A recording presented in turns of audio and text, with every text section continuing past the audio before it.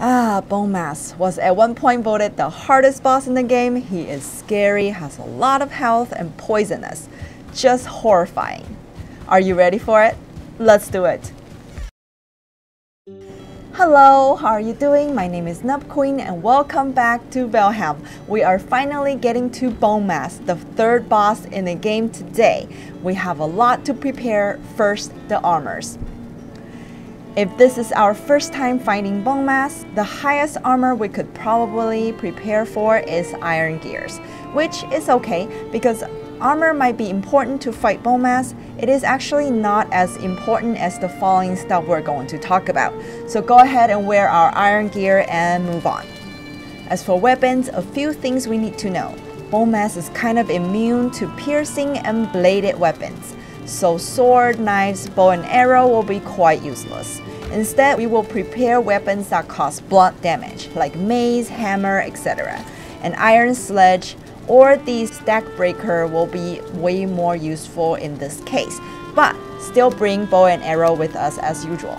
Then we need to prepare quite a bit of food, and we're talking about strong foods. Any food that contains meat usually is a very good choice, like cooked meat, sausages. Bring some stew as well.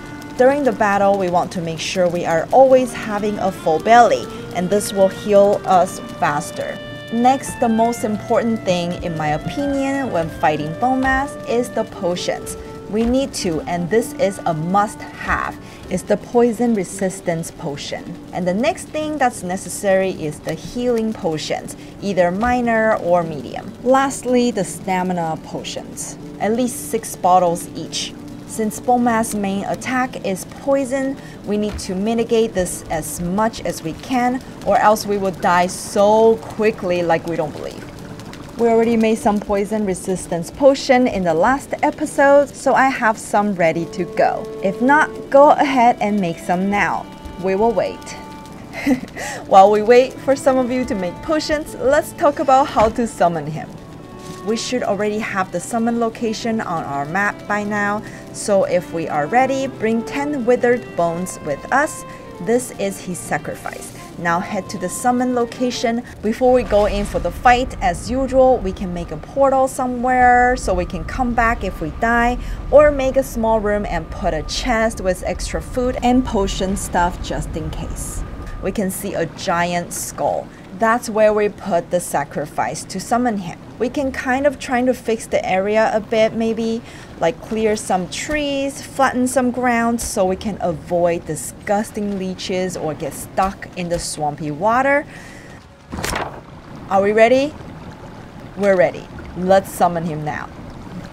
Let me tell you all about Bonemass and his attacks, which he has 3. The first one is a slow wipe by his hand. This deals very heavy damage, but since he is a huge blob, he is quite slow. So this one will be fairly easy to dodge. Second one is he will throw blobs at us. This attack takes a while to activate, so we should be able to get several hits in before he starts throwing blobs at us. We also want to get rid of the blobs as quickly as possible, or else they will become a huge problem later on. His last attack is that he will puke and unleash poison all around himself.